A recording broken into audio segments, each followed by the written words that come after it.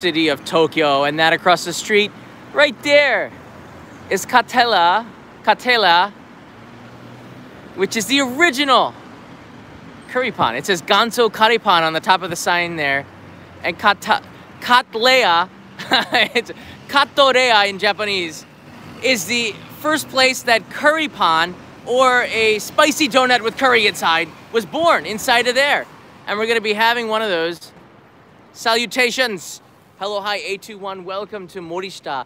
This area of Japan is very interesting. I did come here last year and I walked around the area because I found out later that this shop is closed on Sunday and Monday. Well, luckily for us, it's Wednesday, I believe, the 23rd of December, 2 days before Christmas Eve, 2 days before Christmas Day. And I went across the street and I already bought some. So let's go and take a look at the sign. And I want to tell you about some of the history, and then we're going to try two of their Currypan. They actually have two of them. This is one of the bakeries in here. They're so busy. So I couldn't go inside and film because they have a policy of 5 people in at a time. Now this Currypan here, you can see that people are waiting outside because only 5 people at a time can go inside. Ganso Currypan Katorea. Yeah. And the hours are actually, for hot bread, you want to come here between 7 a.m. and 11 a.m., which is right now, and then come back at 3 p.m. because they're not baking stuff. They don't need to. Now this, let's go around the side here. And I'll show you inside the window in a minute because after 11 o'clock, it gets kind of quiet around here. But this Currypan started in Showa 2, which I think was like the 1920s. Was it 19? It's like early 20th century, which is crazy. Now, Japanese curry in general came to Japan in the Meiji era. It's not quite sure exactly when, but British ships were coming into Yokohama's harbor, and those British ships had Indian cooks and Malaysian cooks, I believe. And the Indian cooks were cooking curry. And this is something that was really, really new to Japanese. They had never had curry rice before. They had the rice, but the curry? And it was so good. And the Meiji era was an era where Japan was shifting over to Western things, that curry ended up becoming one of the staples of Japanese bakeries and Japanese food in general. Now, curry is added into these pans, and this shop here, Katolea, was the first one to do it. Let's try one of their curry rices, one of their curry donuts right here. So I bought a bag of them right here. Boom. Oven fresh. We're gonna try the one that is yakitate, which is right out of the oven here. This is, oh, let's get down here so the sun absorbs all that goodiness. It's kind of still pretty warm here. It just came out of the oven. This is I guess you would call it a curry donut. Fresh dough, curry wrapped around with fresh dough and then deep fried. I guess they also put panko, which is breadcrumbs, on there to give it a consistency. It looks crunchy on the outside, so soft and delicious on the inside. This one is their spicy one. So let's give this a try. I guess this would be considered street food because we're here on the street, right? All right, come on in the corner here.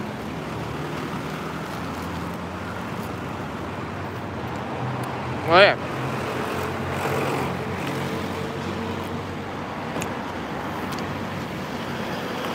Wow.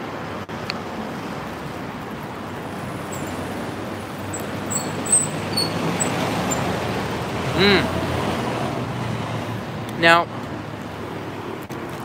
this curry here, usually Japanese curry is, they put in roux, okay? So it can be quite, I don't know, sometimes it's too runny or sometimes it's too, well, let me just put it this way. This one is really jelly, like gel-ish, this curry. And that's perfect for a donut. You don't want it running all over your hands. So it is a different consistency, and it is a little bit spicy, but when Japanese say spicy, they don't really say spicy. It really doesn't mean spicy. It means spicy to Japanese. It's not spicy to us, normals, people. Wow, that's a beautiful donut. Oh.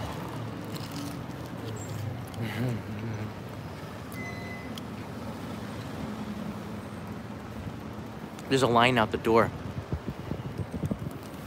This was not here before. There's a line out the door. Oh, I got lucky.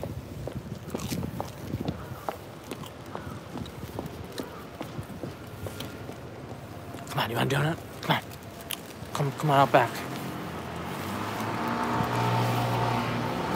I got one for you right here. Relax, relax. I know this might be your first time. This might be your first time. Yeah? $2. $2. Yeah? All right, good. All right, thanks, man. Here's the goods.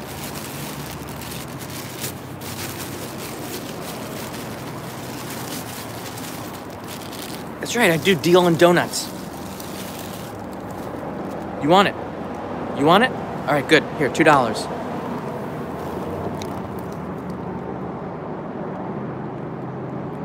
Katorea. This one is sweet. I'm doing it because it's just kind of suspicious. I'm like in the street corner here in the alley.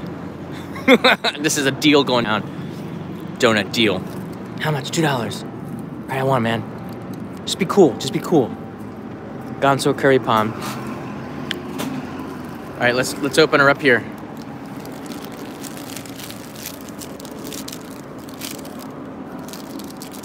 At noon, I gotta go over to.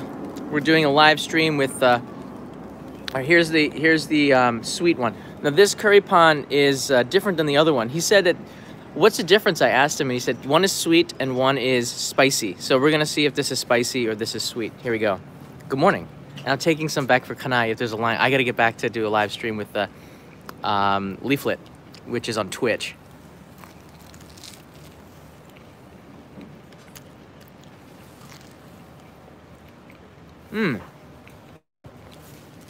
It's very interesting. It's not, you know, I think they both have a little bit of spice in it, but I can't tell the difference between a spicy and a sweet one.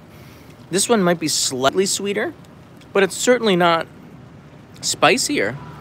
There is a nice crispness to it. So that panko that they put around it, that gives a good crunch to it no matter if it's hot or not hot. There's still a good crunch to it because of the panko. And when it was deep fried, it got crunchy. So a really nice bite every time.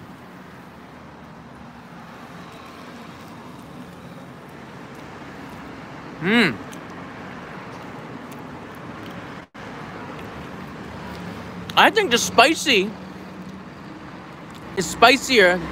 I think the sweet one is spicier than the spicy one. I think maybe they made a mistake and pointed me to the wrong one, which I doubt. But just when you go in there, and you're gonna go in there if you come to Japan, because this is where Currypan was born, in this shop. If you go in there, you're gonna want to get both of them. You gotta try both. You have to. I like this one. It's the small round one, and then they have one that's shaped more like an oval with points on the end. I guess it would be shaped like a lemon. So there's two different sizes of Currypan. Mr. Donuts also has Currypan, but this is far more superior than the Currypan, the curry donuts at Mr. Donuts. Mr. Donuts does, they put so much more curry. Look at that. That is a very, very massive amount of curry inside of this donut, and this is why this place has a line out the door, all right? This cost me $4.50 for two of them, so it's about $2.25 each. But if you compare this with, well, not only are they the originators, so they can charge this price, but if you compare this to the price of a Krispy Kreme donut in Japan, anyways, it's pretty much about the same. And this is far superior.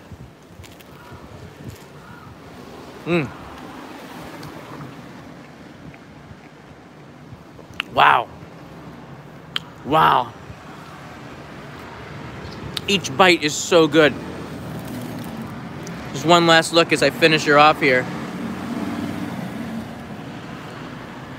Nice. Jim hears some crows.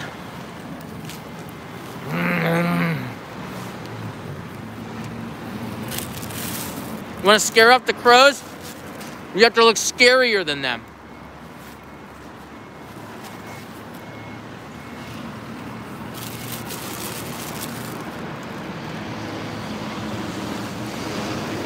All right, let's just do a little walk by here. So you can see in here, they do have some anpanmans, which are really cute. Do you see that? And some draimon. And in the corner there, oh, they just brought some out. They just brought some out there. You can see it out in the middle there. Do you see it through the window? Oh, there's a guy there. There it is right there. Oh, his back's to us. There it is right there. You can see through the window. They also have a really delicious looking... There was down there... Oh, there's the currypan right there. There's only one left. There's only one left. And they're going to probably get rid of that one. But you can see there the chef is now making them. And there's a bunch of them. And they're going really, really fast. Look at that. There's a line out the door. So you have to come back here. Even on the top of the bakery inside there, it says Ganso Currypan. Right there. They serve other stuff too.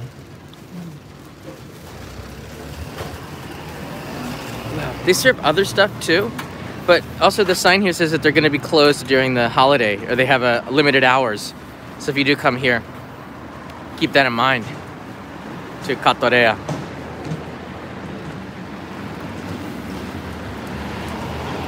You can see in there. She's putting all the currypan now into the bags. In the back there. That is some serious bakery goodies. The station that you're going to want to know is right here. It's right next to the station. This is pretty cool. It's Morishita. It's on the Oedo line, which is kind of like the Yamanote line, but it's the Toei subway line. The E line, I guess you call it. And the Shinjuku line, which is the kind of lime green one that's not the Yamanote line. It crosses between Shinjuku and Motoyawata across the city. This is exit A7. A7. And it's Morishita Station. And Morishita kind of means like the bottom part of the forest. But there's no forest here. And in World War II, this area got seriously bombed. So you're not going to find a lot of old history around here. Which is kind of a shame. But it has a Showa feel. So it kind of still feels like the 1950s.